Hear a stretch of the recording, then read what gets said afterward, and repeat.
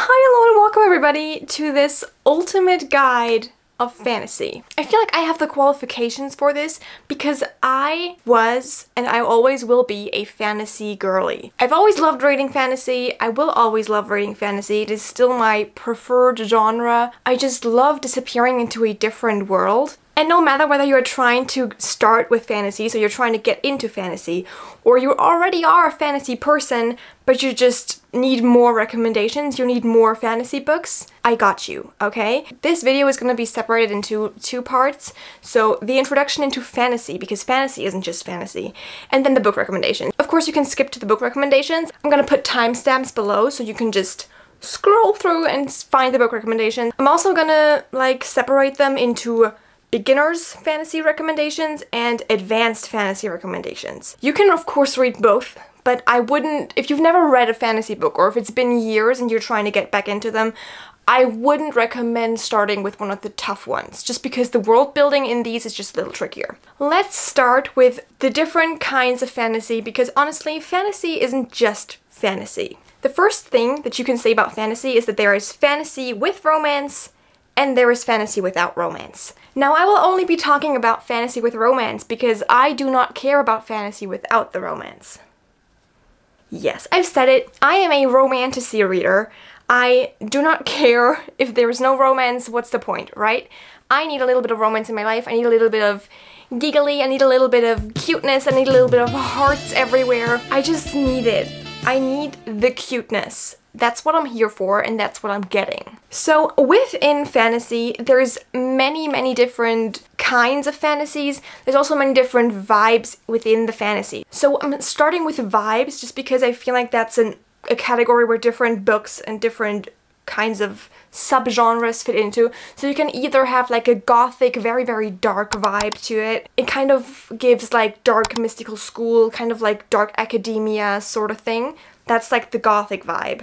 And then we can have like the fairy core vibe. Everything is kind of light, everything is kind of cute, but then people can still stab you in the back, right? That still happens even in the fairy core. We can have a lot of like kind of a modern vibe to it where things are actually set in like a modern world, but people have cell phones. That is also a thing in fantasy worlds. They're not all the historical fantasy worlds that you mostly know, like Lord of the Rings fantasy. That's like a historical other world, completely different. Not all of them are like that. So different kinds of fantasy, they can range from just like a little bit of fantasy to a lot of fantasy. So starting with a little bit of fantasy, we have the, what I like to call cozy fantasy things, where you just have a little bit of fantasy mixed into what's actually a romance. And then you could have retellings, which are basically just like fairy tale retellings. So they're pretty, like, also easy on the brain most of the time. Not always, but most of the time. You have the typical dystopian fantasy, you know, like the Hunger Games and the Divergent series. Those are the dystopian fantasies of my dream in my childhood. You have the typical quest plotline where somebody has to go out on a quest and they have to do something and they can only return home once they've done something specific. That's like the quest line. That's also a thing in most fantasy books. We have something that I like to call real world fantasy. I'm gonna give you an example for that one later, but real world fantasy is a thing, and you just have a real world and then you have the fantasy world, and then the main character, who is mostly human, just wanders over into the fantasy world and somehow manages to be the best person in this fantasy world and just like free everybody. That's the plot line that goes on in those books most of the time. And then we have high fantasy. High fantasy is what I qualify books that are in a completely different world. Some of them don't even have humans in them. It can happen. It's high fantasy. You can of course always mix these up. I have like a high fantasy that's also like a cozy fantasy book. It's a lot. Fantasy authors have a lot of freedom and they use their freedom very well. But why do I love fantasy and why do we love fantasy so much? Personally, for me, it's the big things that happen in fantasy. It's also the little things that happen in fantasy. I love that fantasy isn't reality. It's so far off that I don't think, okay, that could happen. In fantasy, when there's somebody who's like sword fighting, I'm like, that's never gonna happen in my life. So I love it even more in this fictional life that I'm living. Another thing that I also love are a few of my favorite tropes can only happen in fantasy. Some of them would technically also be able to happen in like dark romance, but fantasy just does it so much better. I am of course talking about the one bed trope that happens a lot in fantasy. That also happens in like regular romance, but the most important trope that I am talking about here is the dagger to throat. Every time I get that trope, I am in love. Okay? If the main character is holding a dagger to the throat of like the male main love interest, I'm speechless. Another big thing is the who hurt you, like when they're looking at each other's scars or something and somebody's like washing the other one and then they're like looking at the stars and they're like, who did this to you? And then they're willing to destroy an entire kingdom just for the main character. That's the kind of thing that I want to read about, and that's the kind of thing that I feel like only morally gray fantasy villains can give me. And I am here for that. And with that, we're already done with all of the talking about fantasy. We're gonna jump straight into the recommendations. We're gonna jump straight into the books, the good stuff, the stuff you're actually here for, to be honest. So I will start with the beginner-friendly fantasy books, just because I feel like that's the most important part. Beginner-friendly. Beginner-friendly is also just like easy fantasy books. You don't have to think too much. They're good for you. So I'm gonna start with a book series that probably everybody has heard of before because it's so good and we all know it, we all love it. Honestly, some people also just hate it, I think, but I really enjoyed it and it is really, really beginner friendly. The Shatter Me series. I am truly hoping that these are in the correct order, honestly, but I think I sorted them the correct way. So we have the Shatter Me series. For, like, introducing the series to you, I'm just gonna hold the first book because, honestly, all of those are heavy. Shatter Me.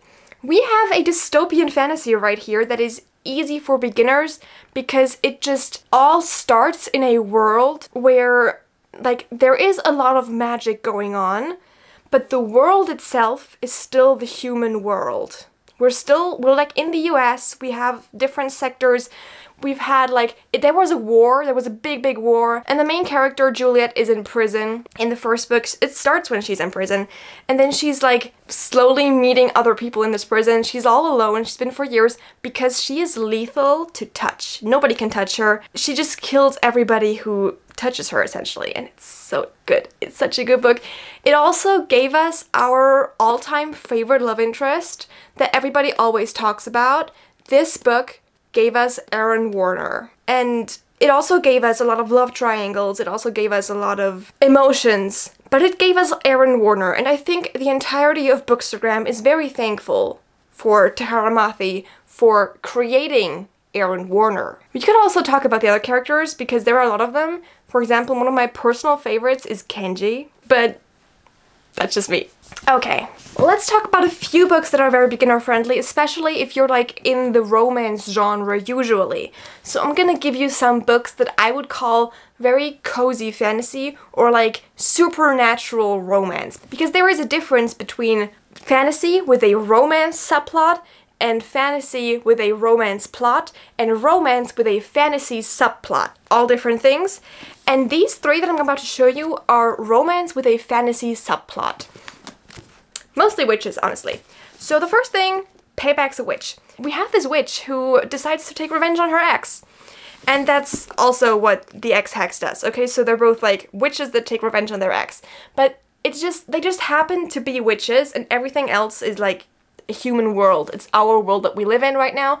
So I would classify these as witchy undertones in the books. Like, reading these books is kind of different to reading actual fantasy because they're more romance. But if you're like trying to get into the fantasy world, this might be a good way to just like get started and get yourself acquainted with just a little bit of magic in your books. Another good one for that in this same category is A Witch's Guide to Fake Dating a Demon. We obviously have one of my favorite tropes of all time, fake dating. It's just unmatched, really unmatched.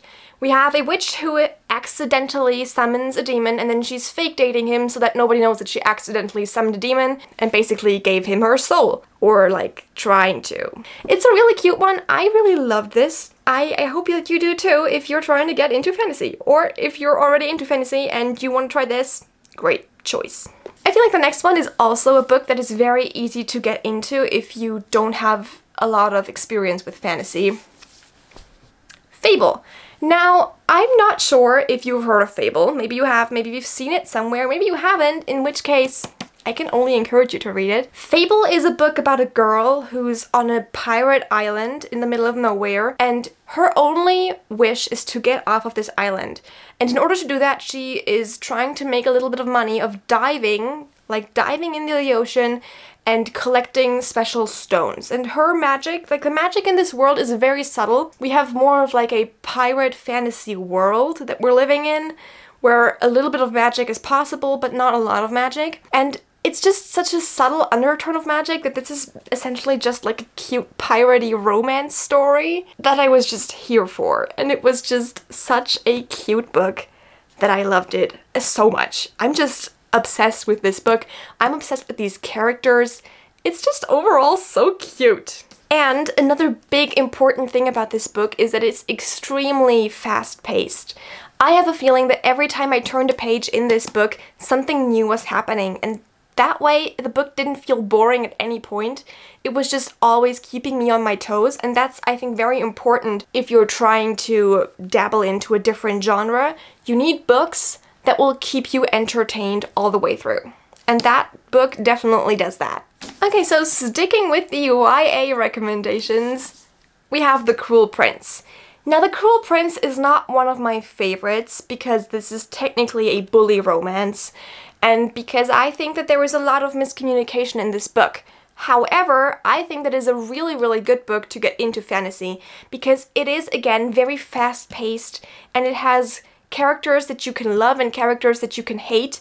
It's 3 books and all of them are pretty fast-paced. Like, I read them each in a day. It's really, really easy to get through these. Even though they look kind of thick, the font size is big. You can read these pretty fast. So essentially, this is one of the books where you have a human who kind of wanders into the fairy world.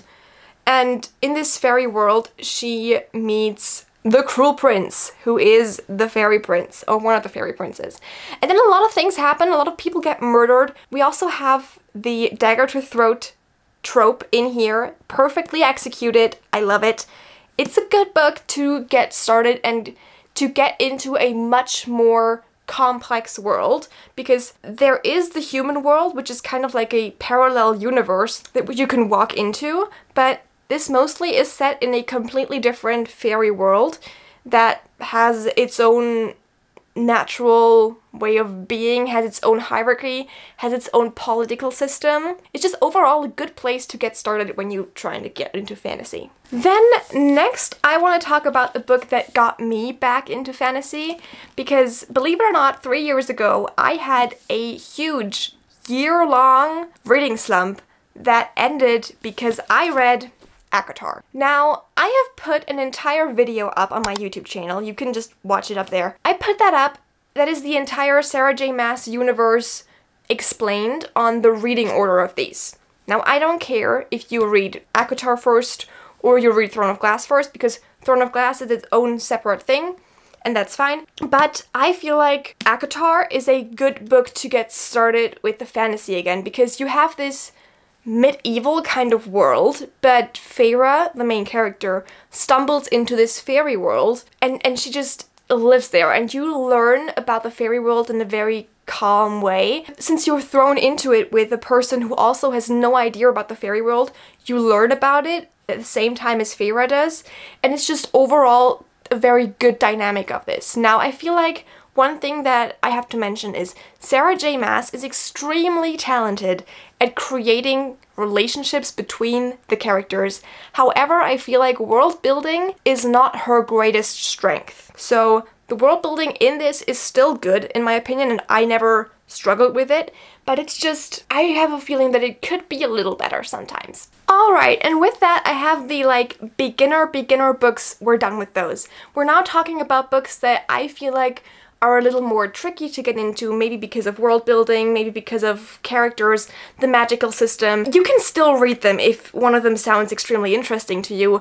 It's just that I wouldn't give them to a person who said, okay, this is my first ever fantasy book, like, what do I read?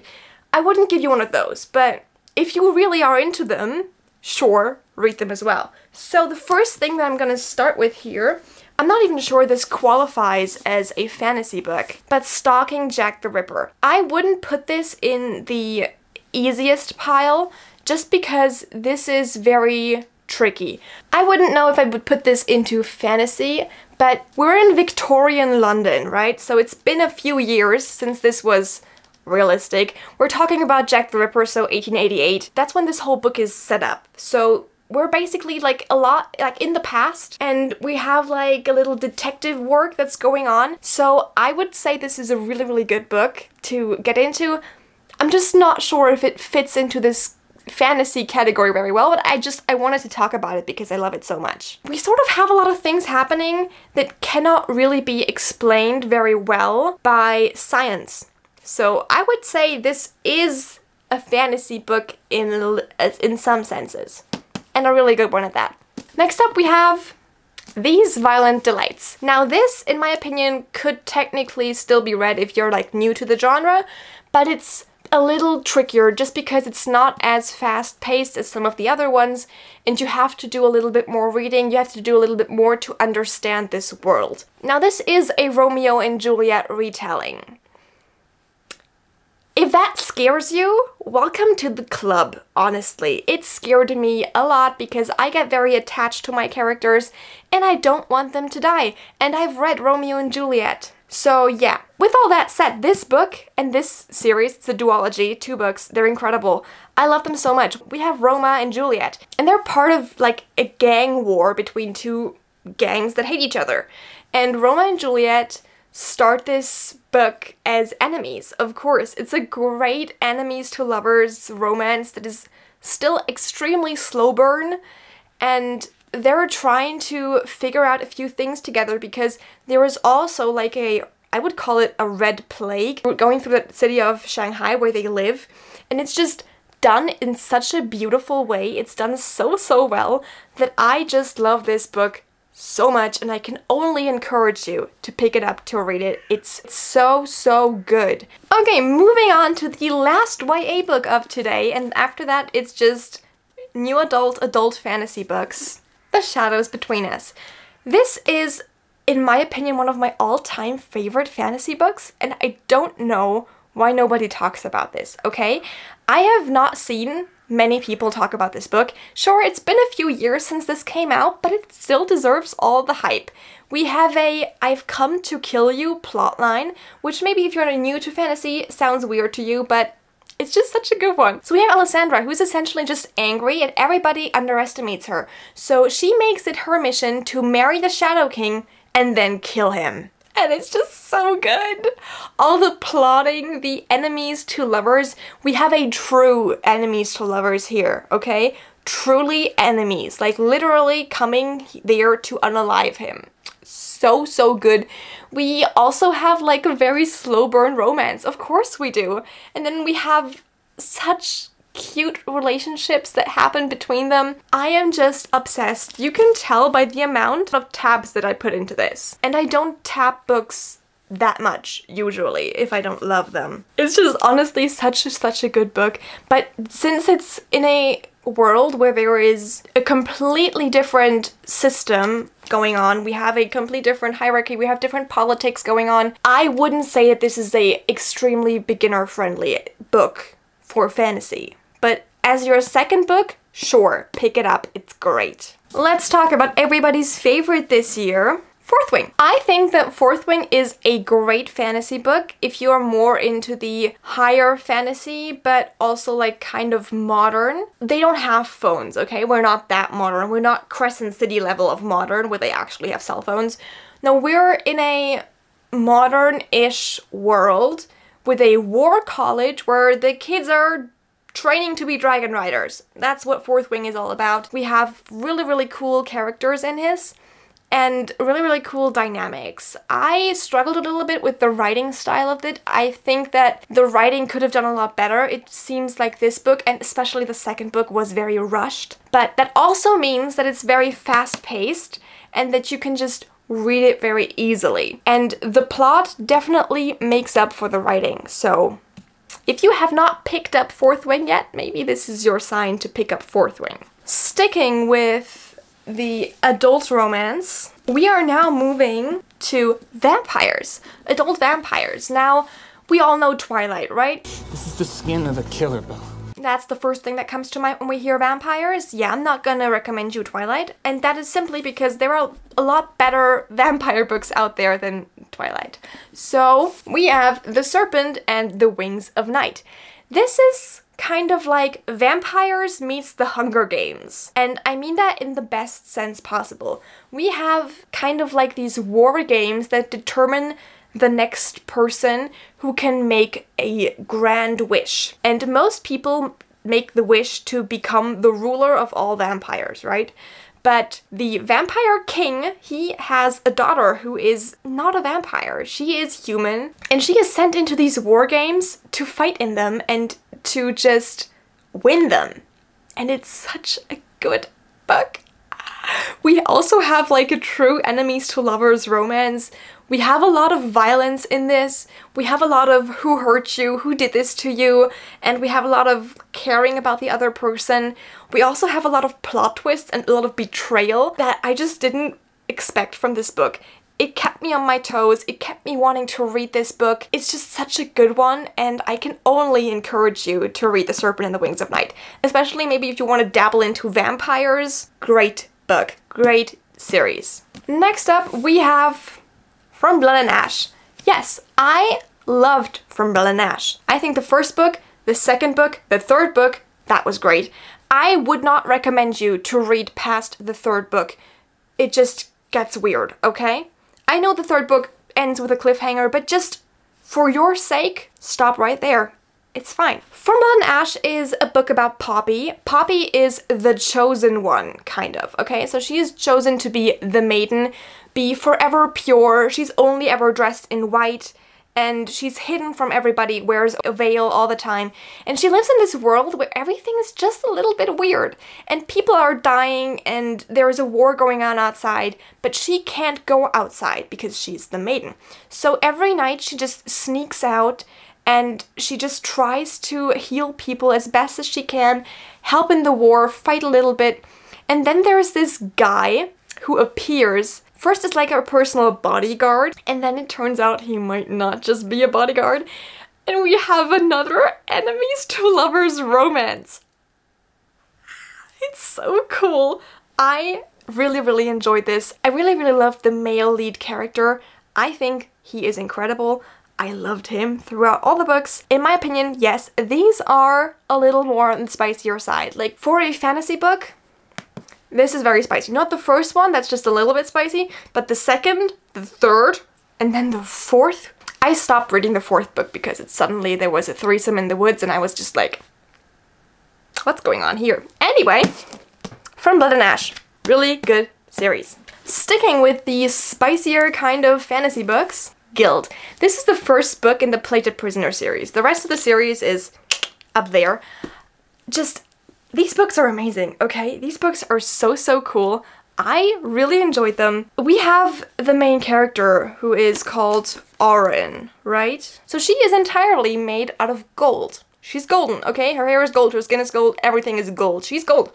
And we have King Midas, who kind of has his own personal harem, and she is part of it. So she's kind of like his pet. And she's living in a golden cage up, like, above the castle, like on the ceiling of the castle. That's where she lives. She walks around there, and everything he touches turns into gold. Auron is just this huge mystery, but if she knows one thing, it's that she does need to get away from him.